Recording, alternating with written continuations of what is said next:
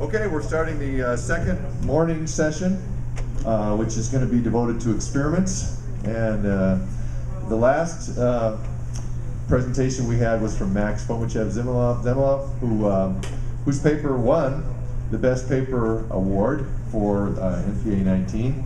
And the second place for that is the presentation we're about to hear. Actually, there are two papers. Jeff wrote two long papers, one more theoretical and one more experimental. And it was the experimental one that won the award. But as Jeff insists, the experimental and the theoretical go hand in hand. You can't have one without the other, because the theoretical actually inspired the experimental work. And it is some pretty amazing work. And I'd like to, Jeff will probably mention this, but thank John Warfield for making it possible to get this research done through actually the formality of the International Science Foundation, newly found organization. So anyway, let me just tell you a little bit about Jeff. I actually met Jeff here 2 years ago exactly at the Tesla Tech conference. Both of us were speakers here. And I sat down next to him and we just started talking. I don't know, it just sort of happened. And I think we spent pretty much the whole conference just kind of hanging out. It was great. We got to be good friends, and we've, I don't know how many emails we've sent to each other over the last 2 years. I introduced him to John Warfield last year, and they made a great connection. And through that work, they're working together, and John's help, a lot of this research that he's going to be presenting today was made possible. So I'd just like to introduce to you again my very good friend and great scientific researcher, Jeff Cook. Thank you, Greg. All right, so my study is largely in fields, particularly the vacuum field in this experiment, and the paper is entirely devoted to the vacuum field.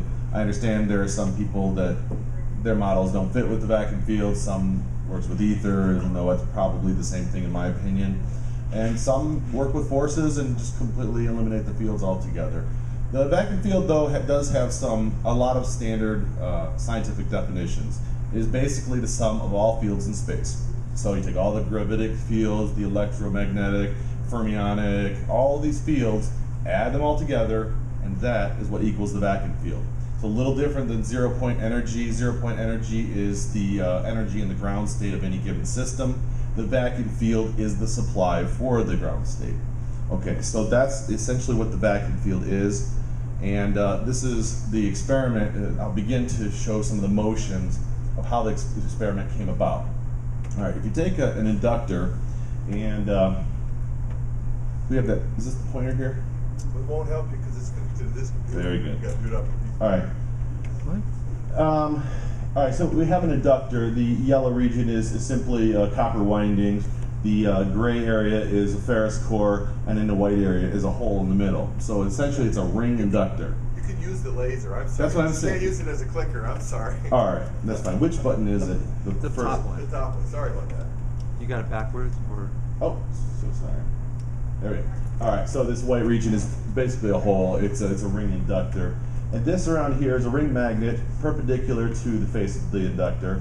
And here it is on a brass ring, and here is on a brass rod.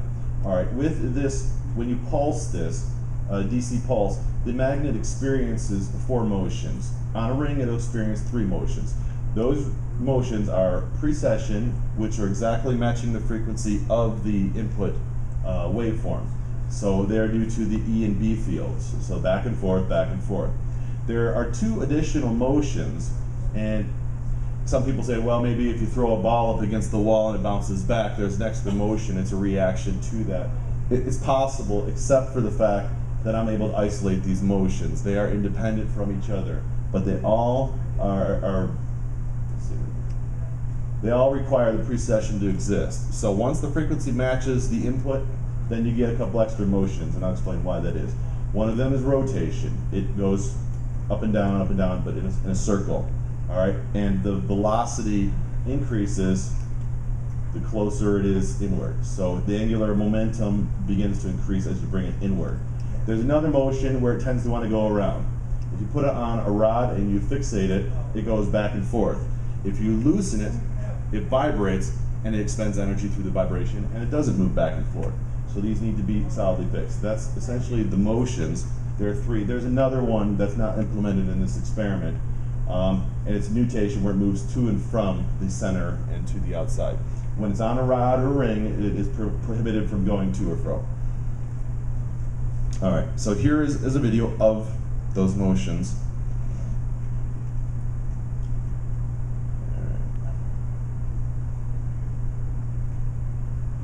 All right, I put a line on there so you can see that it's actually rotating, precessing, and what I call orbit, because it would tend to go around the coil. If you put it on a rod, it's going to want to go back and forth.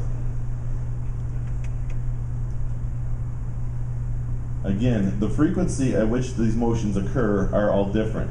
So if this was pulsed at 60 hertz, if the inductor was pulsed at 60 hertz, the precession, the back and forth wobble of the ring magnet would occur also at that same frequency. However, as you see, the orbit is a bit slower, and the rotation increases as it approaches the center. Starts out slow from the edge, and you move it forward. So it's completely independent from each other. All right. So then the question arises, is this three motions without any application of gears or mechanical advantage manifest from a single electromagnetic field? Could it be just this oscillation? Gauge theory, which is the theory that I base the theoretical paper on largely, it would not allow this. A motion, a repetitive motion, is an action, and that is associated with a different field. So every repetitive action is associated with a different field. In handfuls of experiments not published in this year's proceedings, I may be able to go through some of them. It's like hundreds, maybe thousands of iterations of various coils. I built 12 different coils, each with different increments and dimensions, all having the same nominal impedance, so therefore they all have a different inductance. Pulse it with the same power, and what happens is these motions, the angle of the lines of force change. Therefore you can shut one motion off. The rotation can be eliminated with a certain frequency and coil dimension. The nutation can be eliminated by putting it on the rod or a ring. And all of them can be eliminated, or changed, or all working in unison, but they are independent. Okay, the three motions present in the effect involve two additional fields. If there's two different motions, two different actions, repetitive motions, and those are in the abelian group, the unitary group involving basically we know as electrodynamics. You got your E field, your A field, and your B field. Some people include the gravity and the electrodynamics. There are electrodynamic derivations for it, but in this study I will show it to be in a different group altogether. Yes, you can get from one to the other, but the group here only includes three. The second unitary group, and I'll get more into this, involves what is called the electroweak field. It's the abbreviation is SU of 1 or SU of 2, and then the strong, nuclear strong, which this is the standard model, and gauge theory puts it in the subunitary group 3. All right, the abelian group is the unitary group 1. All the rest are subgroups. I'll get into that and it'll be explained. All right, so more on the BA and E before I get to the experiment. Physicists understand what we call a magnet. A permanent magnet is a grouping of three fields of force. So you have your B field as a solenoid going around it. You have your bound electric field going around it from the atoms in the magnet. And you also have the A field. The A field follows kind of along the same direction as the E field in a permanent magnet, depending on the polarity. A toroid, such as the eroding coil, manifests the A field. So the A fields then are interacting around in a solenoidal fashion around the perimeter, and also the E field is then the coil wrappings is around that toroid. Okay, so the BA and E fields manifest onto the magnet at the exact frequency input to the coil, as described. All right, so the back and forth precession matches, and it is due to B and E. A is responsible for the nutation, which also oscillates at the frequency of the impulse, so we know that that is the A. Okay, and that would be expected. The other motions are not expected. All right, so what is causing the others? Well, first you need to isolate them from the B and E in order to measure, and that's when I built those 12 inductors. And I think I presented some of them on Thursday. I presented all the work on Thursday. And so then multiple variations of the frequency and duty cycle were applied. In the end, altering the duty cycle affects the motions But in the final experiment, it works just the same. The power input output it remains the same, and I'll get to that. But basically, the duty cycle, which is basically how long it is on, how long it is high, how long it is low, changes the angle at which the fields move. So therefore, the motions will change. If they're at just right the angle, it will be very increased to high velocity. If they're at a wrong angle, they may push off the magnet off the face of the coil. But the angle, the frequency, and the duty cycle, and the size of the inductor all have bearing on the motions. This is the general look of one of the 12 coils. And at this point, I didn't use ring magnets for this experiment. I used ring magnets for the one that's in the paper, but just to give you some premise. This is a disc magnet, and it would go around the face of it. And I originally was going to have a magnet center. That was eliminated. And then we just measured using machine vision to measure the angular velocity. Therefore, more motion, more energy. So that was the initial thing. And how can you control the energy? All right. So the energy was measured on that experiment from the motion alone. So those that have problems with this next experiment, with, oh, you didn't measure the DC output this way, which is all very accurate, by the way. But if they have any argument, this experiment is as well. More motion equals more energy. If I have two balls that I'm bouncing, and one is bouncing, and they're equal mass, equal dimensions, and one is bouncing more, it has more energy. Okay, and that's why that study was important. But that was the setup. Here is how it was that data was taken. It was marked with a little cross there, and you could see it rotating from the top. Precession you could see from the side. You could see it's on an angle. And then nutation you could also see on the top. Okay, so there's rotation can be measured by measuring the amount of time that goes around in the camera. Machine vision works in black and white, so it can detect the white line as opposed to the black, and then it can measure it. This is used in golf simulators, and the #1 golf simulator company in the world is the one that their technology was used for these measurements. So very, very precise. Okay, in general, this is also leading up to the final experiment that's in the paper. Each motion could be eliminated with changes in either the pulse or the physical dimension of the coil. Rotation might remain, but nutation would just about vanish. Precession was present in most iterations, but even that could be eliminated. Remember, I said the precession matches the input frequency, but that can be eliminated as well. And when all of the motions were eliminated, there was partial levitation. It didn't know where to move. All right, let me find the cursor. Here we go.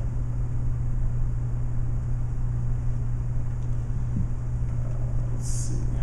I'm going to skip through. Oops. Where's that? Try to skip. Hold on. My cursor. There we go.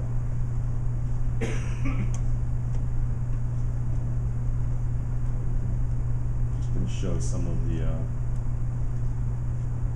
That's what it looks like from the top. You can't really see it. That's why I took some other shots from the. As soon as I hit the mouse, it goes to the next slide. Okay. Interesting. I get it. Don't worry. I want to show it to you.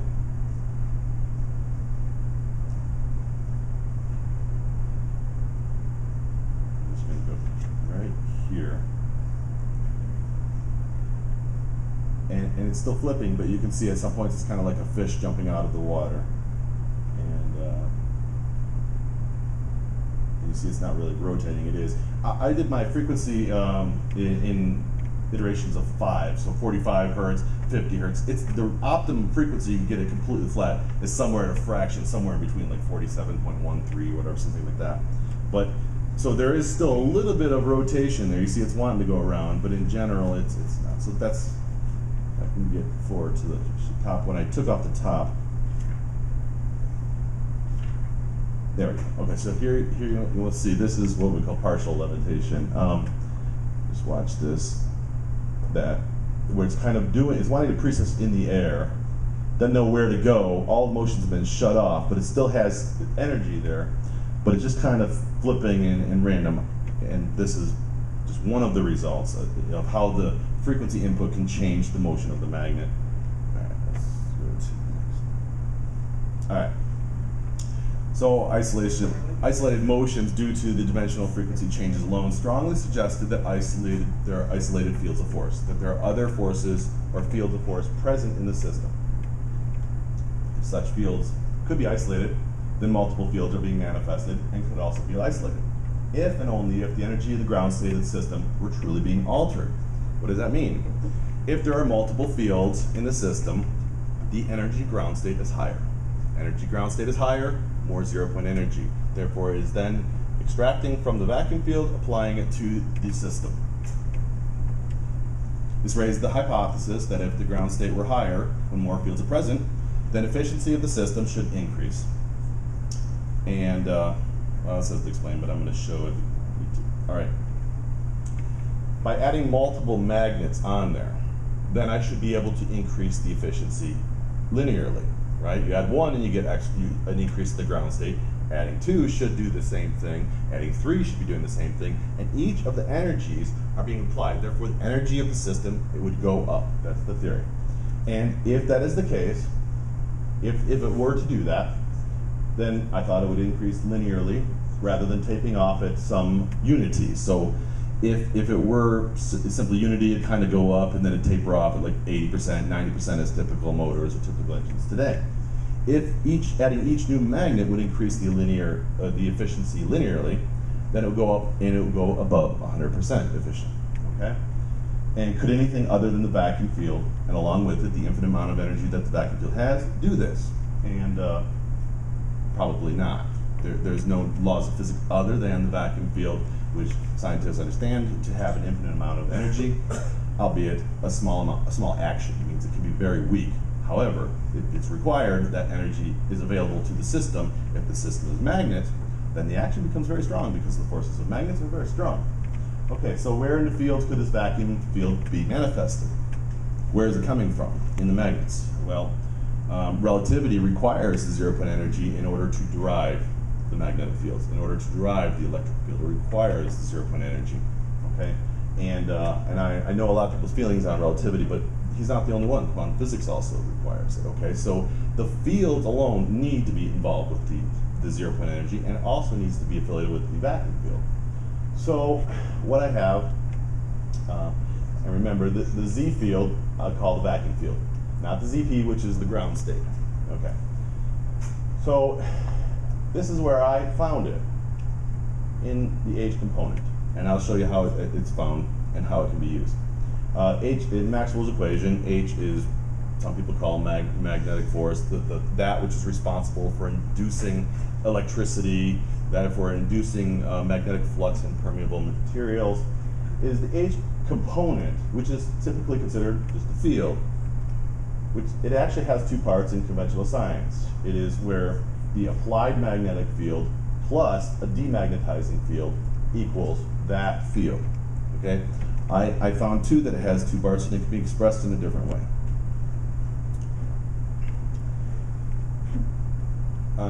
Yes. Okay. So the I have found that with the derivation, and I'll show that really quick because it's not the paper. But here's what you get: is that H is a product of it can equal this. You take this equation, which is the standard, the definition, and we're going to extract these units. And if you see the title of the paper, it's a unit derivation. So the units of measurement, we're going to extract them to see really what else is H. How else can we define H other than coulombs per second per meter? There are other mathematical ways to express H, which give insight to what H is created from. And so we start doing this. We expand. The B field is in kilograms per charge or per coulomb per second. Permeability of free space, and this can be expanded out here into this way. It's most often expressed in a simpler way, but what we're doing is leading to something. Okay, other than just henries per meter, which is what is typically referred to. I want to get it down to so we can just use kilograms, meters, seconds, or coulombs. All right, so taking the typical definition of a frequency of an inductor, which you got L as inductance and the C is capacitance, we get C out from here. This is the equivalent, this is the dimensions of capacitance. and you can then just solve for the inductance in the units here, and that's how you get the permeability in those dimensions, okay? If anyone has questions on how to do that, or it's not completely clear from this, feel free to speak with me. All right, such that that equation, the standard equation, comes out in these dimensions, which we saw earlier, also can be expressed in kilograms, squared, meters cubed, coulombs to the -3, seconds to the -5. So, well, that's very big and clunky. Well, it actually amounts to the product of two fields of force.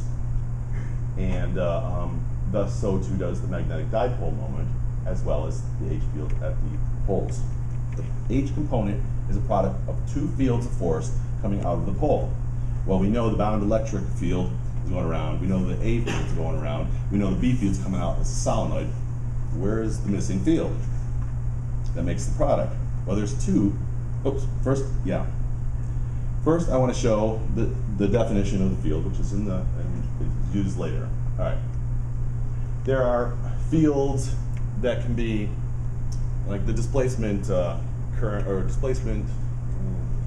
Well, what is it? D, Maxwell's equations. D, it's Displacement current? yeah, I think it's displacement current. Okay, this is considered a field, okay, in mathematics, okay, but it is different from a field of force. In this definition, a field of force can be broken down in the same way that the dimensions of force can be broken down. Force is in kilograms times distance per second to the -2. All right. Other than that, mass times acceleration. What that means is force is how much a given mass travels in a certain distance in a straight line per time squared. Field of force can be described in the same way. The measurement of the amount of space, r to some power, like a balloon can actually expand in 3 dimensions, right? So it could be r to the 3. Force is just measured in a straight line. Field, on the other hand, field of force can be measured to r to some power of a given mass, only m to the power of 1, or just m, having a certain amount of electric charge, e to some power, therefore it can be coulomb squared, or just charge, how much it moves transverses from a field of force in a certain amount of time, t to some power. Okay, so very big description, but all fields of force that we know today fit into this definition. The B field, the E field, A field, even gravity, electroweak, and strong field all fit into this definition. With that, then it means if there are any other fields of force, they also should fit into this definition. Displacement current does not. And I'll show it here. There's 2 groups of fields, and there are the symmetric fields, which is in the abelian group, the electroweak, strong field, magnetic, all of those, but there's another group. And the symmetric ones fit into this group, and they can be calculated. So therefore, if we want to have B is in here is M,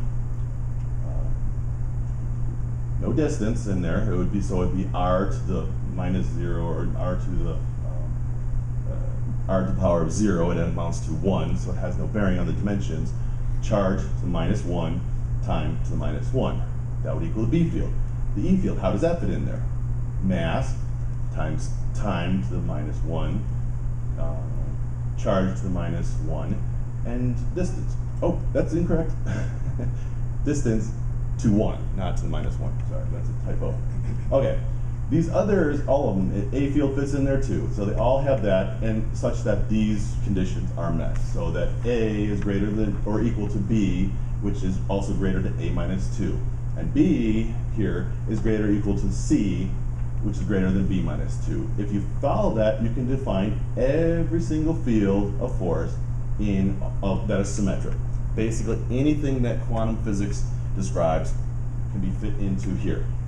There is another group, and this is where some of the relativistic fields come about, and because some of them are very commonly known, actually. But here's a little bit different. Okay, so this is the formula for this. These fit into a group called the Lie fields. All right, this is gauge theory, and a standard model refers to that in some senses. And these can only be calculated topologically. Okay, they don't represent smooth manifolds. If this were a bubble, this would be the air in between many different bubbles. Okay, that's the way you could describe it. So you can map them from that, but they cannot be measured with differential calculus. All right, so what is H? If you take just this, it can equal the E field times the electric weak field. That would produce the product of H. Or H can also equal the Z field, the vacuum field, which will be good then to shown measured in kilograms per second, times some other field, which we'll get to, some other field, unknown, but can be calculated, and it is also in the Lie group of fields. So it's X9, X sub 9. Okay, so it is product of two parts. In this way, it can be represented as one field times another, or the demagnetizing field plus the applied magnetic field. Either way works perfectly. And then the paper is how I prove that the vacuum field is in a very simple dimensional unit, kilogram per second, the vacuum field. How I did it. I considered each field as space, uniqueness dependent on a series, and thus used topology to map one to the other. The series is very simple. You got those three. Remember we saw the A, B, and C. All right. So we have this series, and this is the way it goes. Ultra simple. It goes A increases by 1, then B increases by 1, then C increases by 1, and then it goes back to A increases by 1. Then, well, you could raise that series to an infinite series, and you got the sum. And then you can take all of the fields. This is the Lie group fields, including B field, A field, E field, and add them all together, and it will give you a value. You can take all of the topological fields then and add them all together, and it will give you a value.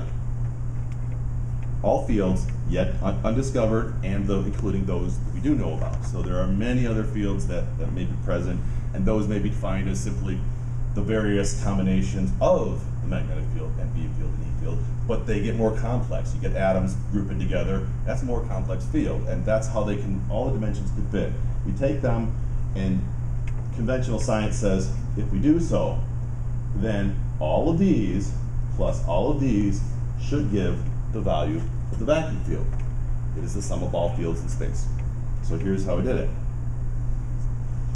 The unitary groups, I just discussed the abelian group. Am I close to half-hour point? Does anyone know?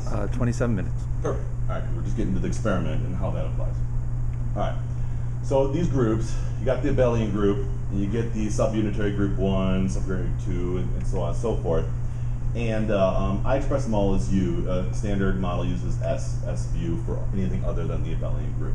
But basically then, with topology, it's very useful to make to use the product. Then you can start to map that to the sum, and then you can map one field to another. So I can map B field to E field, so on and so forth. So this equation then takes, if you multiply, you add up the first three, B field plus A field plus E field, and then you add up the next three, the electroweak times whatever fields in that group. There's 3 to each group, and this is so it's modular. It goes like a clock, and you take them. And then you multiply those groups of 3 all the way to infinity, and it equals 0. Does that mean that you sum them all, then it equals 0? No, it means you can actually, and then I use actual values too, so you can do these calculations from the paper. Essentially what that says is it gives us a number to work from, 0. Then we can change other things, apply it to different situations. Interestingly enough, with this configuration, you can take all the topological fields and reduce them to 0 in pretty much the same way. It's a little bit different for the n minus 3, rather you see that. So, but basically, when doing that, topologically, we can then map any topological field into the group of symmetric fields, the Lie fields. Okay, and this is all in the paper on how it's done one step at a time. I'm showing the results largely. All right, so therefore, any field, a topological field not consisting of a smooth manifold, can be mapped. It means we know where it is. To any Lie field. And Z field, the vacuum field, whatever it is, it's definitely the sum of all the fields, can be mapped to any of the fields that we know. Once we know how to map them, we can apply experiments to them. Because the numbers will pop out and say, if we give this amount of energy, then this is going to do this. All right, or any other symmetric field. Where gravity fits in,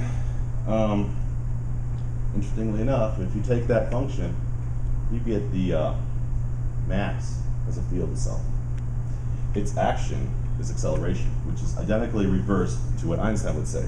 He would say the field is acceleration and mass is that which interacts in it. Does it matter to me which is the other? No. But here in this, it maps out. So basically, standard model has this group defined, and the next group defined, the strong nuclears over here. It does not include anything beyond there, and it does not include anything this way. We get the Z field in the center, which is a result of the calculations. You can go through it, and we get this nice little grouping of all the fields that is even more organized than the periodic table. Every field we'll ever need to know is in here and can be mapped. Below here are its unit dimensions. And at this point in the paper, I've not proved that that's the vacuum field, just that that field has the dimensions of kilograms per second. This is how they group. This is what they call,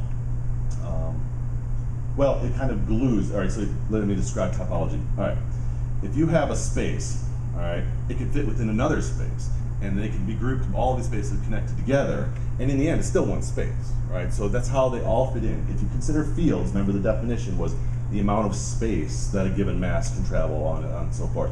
In the end, it amounts to amount of space, all right? So if you take these spaces and you topologically describe them and then map them and group them, it still amounts to entire space. That entire space is the sum of them all, is the universe, is the vacuum, okay? And this is how it's done mathematically, how it maps. These groups then are each modular to 3. Each group has 3 fields, B, A, E, N I call, and then there's this torsion field, which some people describe, which is what the experiment implements, and then the electroweak field, and then the strongs over here. What you get then here is Z field is the first in the unitary sub Y group. The Z field is there, but it also has an extra property that it connects the two. It glues them, topologists call that.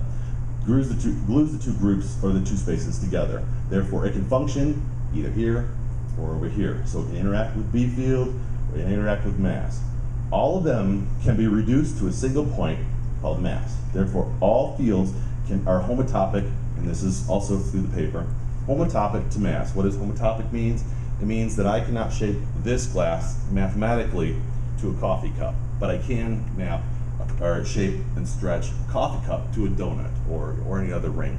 All right, when you got ring magnets, they cannot topologically, they're not topologically similar or homotopic to a disk magnet. When you do this with fields, such as a magnet, you get interesting things in addition to the geometry. You get extra results, and I'll show one of them right here. This is a toy. I've started a company from this. One of the experiments. This is a little topology in magnets and why it's useful. In this little car, I have a disk magnet. It has no hole, though I can use ring magnet. In here is another ring magnet. And the ring magnet has interesting properties where it doesn't have an axis of symmetry at the pole. It has axes of symmetry around the ring, and then at the center, the pole is reversed. So if it's south around the rim or around the ring face, it'll be north pole at the center. When you get that, you get an interesting effect. I don't know if you're going to be able to see it, but I'll try.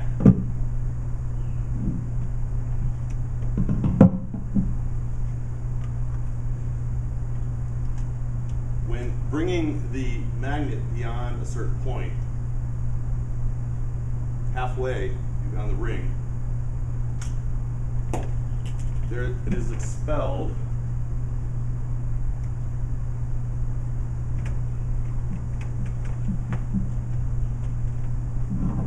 using stronger magnets. It can be expelled all the way across the floor, and I demonstrated some of these different sizes. I wouldn't say it's thrusting because it's not giving kickback. It's not giving recoil like you fire a gun. You can measure this. It actually, Newton said every action has an equal but opposite reaction. The reaction is the motion. Therefore, it doesn't give any kickback on launcher. How can we describe this in another way? All right, imagine a ball, you're rolling up a wooden ramp, okay, and the incline is increasing exponentially. You get it to the top, if it falls back on your side, you're gonna feel the vibrations on the ramp. But if it falls over the edge, the ramp doesn't feel it. Therefore, it is independent, it is now a system. The ramp does not care if it's falling because it's not going to involve it. Same thing with this. When it reaches that halfway point, it goes. What is that other field that is out there? Is the vacuum field, is the hypothesis, and it is being pulled out. It is not being pushed. Therefore, it doesn't have any kickback. Mathematically, this paper describes it once you can map them all. And they did, and it was actually, it's very time-consuming derivation, actually. But, again, Z field is the sum of all fields in space. And it is also the space that glues all the other spaces together. And there is the mathematical result of that. By taking all of the dimensions, and I use the electron charge, I use known constants, so there's no question, I didn't make any numbers. These are known dimensions that I use to apply to these equations.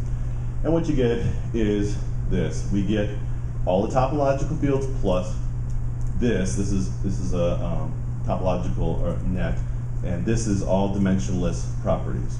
Dimensions. So you take, in the end, it amounts to the Lie fields. All right. So what does a topological net do? Well, in topology, you cannot always generalize, all information between two topological spaces. You often need an extra function in the domain of natural numbers to generalize the equation. And that's what this is. In the end, it still amounts to all of the Lie fields and a few dimensionless numbers. But it's actually, it's very good. And add them all together, and you get this Z field. And by applying the values of electron charge, electron classic radius, and its mass, you actually get the value of that Z field in actual numbers, and you see that they do become equal, because we can also calculate kilograms per second. All right, so here we got it, composition of math, and this is the result. The composition of the math equals 0 if and only if W, in our infinite series, W mod 3 equals 0. All the fields are modular, and they all fit into those groups, and therefore a Lagrangian is possible in order to describe the mechanics of all fields in space. You can describe anything. What is a Lagrangian? It is an equation in classical dynamics. This would be describing the motion, the energy of the motions. You get potential energy minus, the kinetic energy. And you can apply this. People have been looking for this equation. This is significant because with this simple little equation, if it is represented from the other, equations and can be applied to the next equation, you can basically describe anything about any field, about any of its force, any of its action, anything based off of this. And how you do that is I just applied those fields, the Z field, such that, oh, I forgot the, anyway, L equals the Z field, T equals the, I used the Buckingham pi theorem in the paper, and that gives the topological net. But basically it is the Lie fields, T, and then V is equal to the topological fields. And guess what? It does, you can apply that to Euler's Euler-Lagrange equation and start mapping the action of the Z field. What does that mean? It's what interacts in the vacuum field. In the electric field, we know it's electric charge. In magnetism, we know it's some form of current. In the A field, is directly the action is electric current. But what interacts in the vacuum field? You got to know what interacts in it, otherwise you can't manifest it. And again, the action, if you consider mass as a field, which it does fit into this, that which it interacts with is acceleration.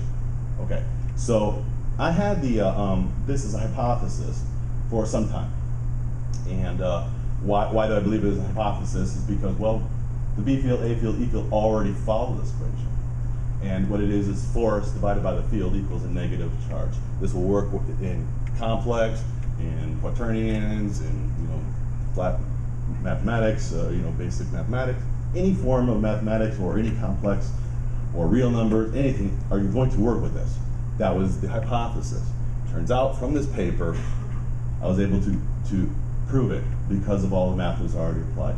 And essentially what it's saying is that if you take these dimensions, you get the action of the Z field is equal to a minus velocity when the force, or the field of force, is the Z field. So that which interacts in the Z field is anything moving, any velocity.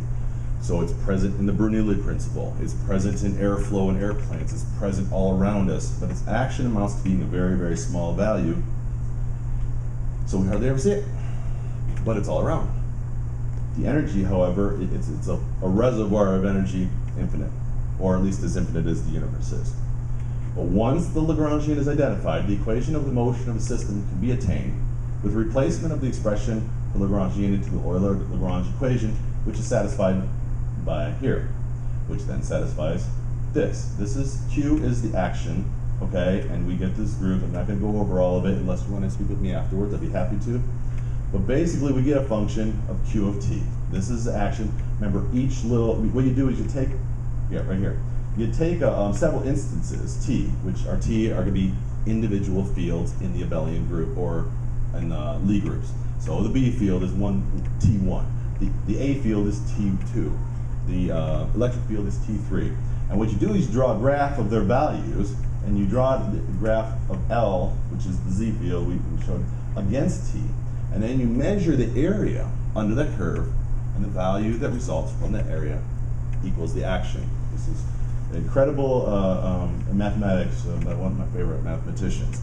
I apply the fields to his mathematics, and here's kind of what the area looks like. So basically, we take this area here, it's a rectangle, we get its dimensions, we know its values, the values are here. We take this area, we add it up, we basically start adding up all of these areas.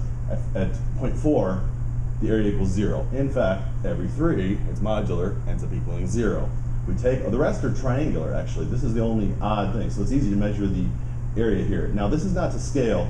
As you see, we got 4.163, the power of 10 times 10 to the power of minus 16, and obviously we have far larger numbers. But I just kind of condensed it so you can see it on the graph. Mathematically, it's very easy to, if you know the distances, to map the area. The area of that came out equaling exactly the value of the Z field that was calculated from the previous experiment. Or it came out equaling the velocity, which is the action of the Z field. So this is the equation of this velocity, the action minus the velocity, and the equation resulted in being, the natural logarithm, but essentially it amounts to 0. That means this is the same as this. The action of the Z field is velocity. Where the velocity in the paper, I used some arbitrary, I said, well, let's imagine a wave traveling here and there so we can get some velocity to apply to these equations. But the result of the proof ended up being that the action is equal to the exponent of velocity plus an error term. And this whole thing is in meters per second. Obviously an error term is a dimensionless property, it's some numbers, and they never drop to far below 0. It's always right around 1. So then it becomes. I'll go to the next page. But basically, these are not ad hoc values. This is values you can pull up on the internet from electron charge, radius, and that. All right, let's get to the results. I'm going to skip through some because I want to get to the experiment. Okay, some of the results, we went over that, right? Yeah, so the Z field can not only be mapped to or from B or any other field, but also B and E can be mapped, can borrow energy from the vacuum field. They all can and do. And I will show you how to do it. This is the experimental setup. You use an inductor, coil underneath there, and I put some ring magnets on the top. And I hooked a belt to them, hooked up the reversible motors, and each one of these should give power out, even though there's no wires between the inductor, the input power, to the motors out. You can add any number of them. You can make the magnets smaller, and so you can fit more on the face. You can put them on the side. You can put them underneath. They all work the same. Each one of these systems are independent. So I can stop this one. This one's going to continue to run, and the power input's not going to change. All right, they're each individual systems adding to the entire system.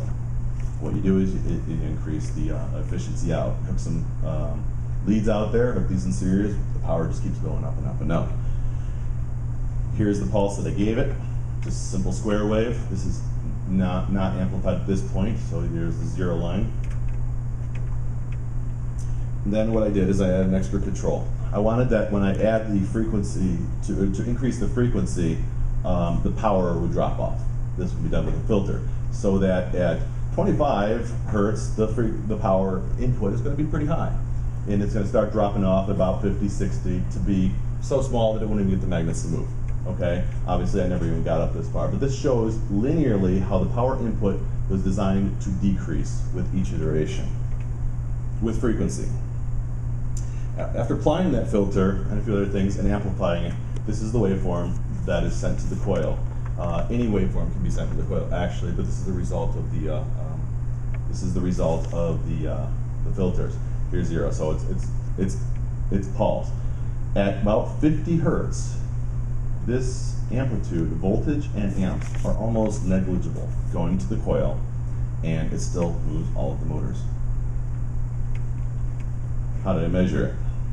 Alright, so I got a computer, and I amplify the signal while AC, but basically I'm measuring just what's going to the coil, the inductor, and what is coming out from the motors. Alright, so one measurement here, and one measurement here. And I applied it over a 10 ohm resistive load, so just the resistor. And that's my multimeter. Okay, that's measuring the voltage across. The amps were measured in series, as should be. I'll just put one image here. The voltage out. Interesting behaviors happened when the magnets were wanting to give more energy out. Nature didn't want to do that, and so it would simply reverse the magnets opposite ways so that it wouldn't need to expend greater energy. And if I turned around, if I had it in series, they'd reverse or one would stop. Many odd behaviors did not want to give more energy out. But what you do is you add a polarized capacitor between the two, and this can't communicate with this system, and the voltages became additive as well as the current. So a simple polarized capacitor or diode or something is enough. I think actually a tridiode didn't work. Capacitor is the way it does because it will store the energy and make these completely independent systems, and therefore you can get them counter-rotating, but wire them a certain way that they'll still be in series and additive. Okay, so amps out, this is where I measured it, here DC out. And basically what it is we're, as a lot of people measured Thursday, it's just with 2 motors, I have 5 motors on there.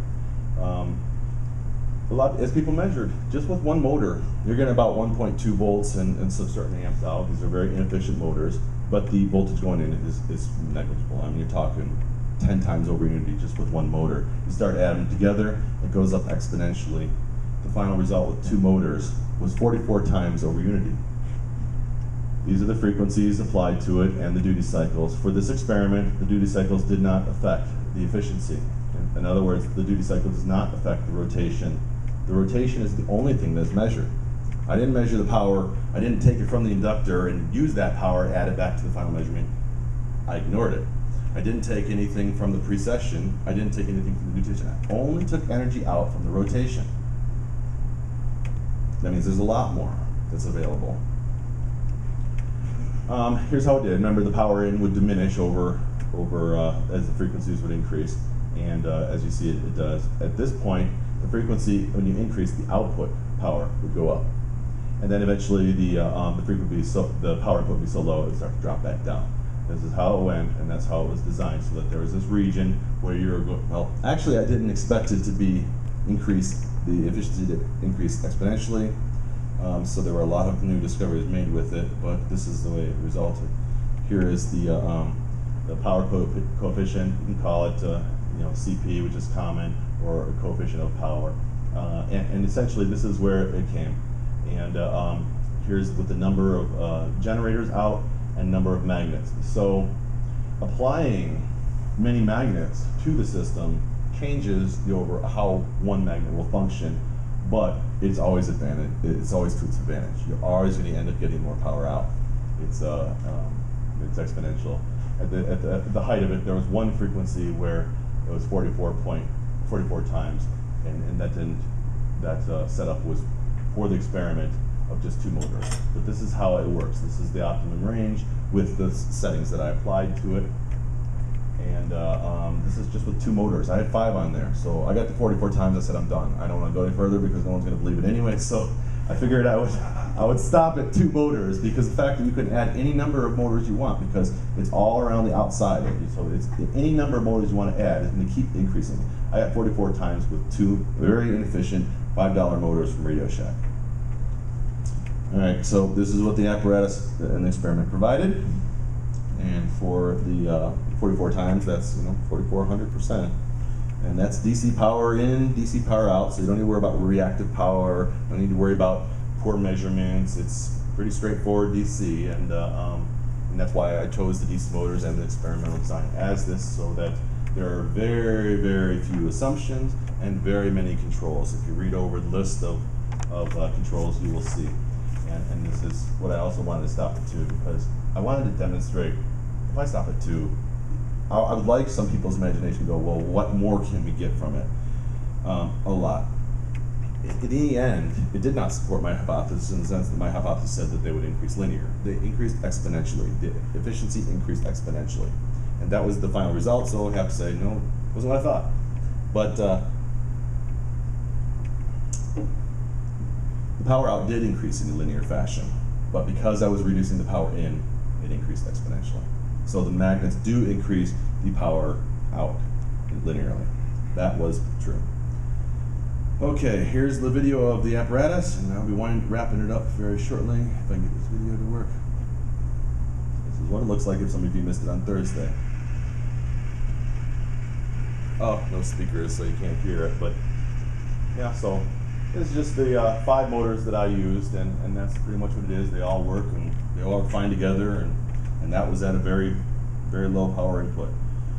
Okay, again, the power out was only taken by rotation. The precessional motion can be attained using piezo crystals and vibration. I actually tore apart a few things at Radio Shack, just put it in that 2 piezo crystals. I got up to about 4 volts, so we're getting 1 volt out of just the motors, which are very efficient.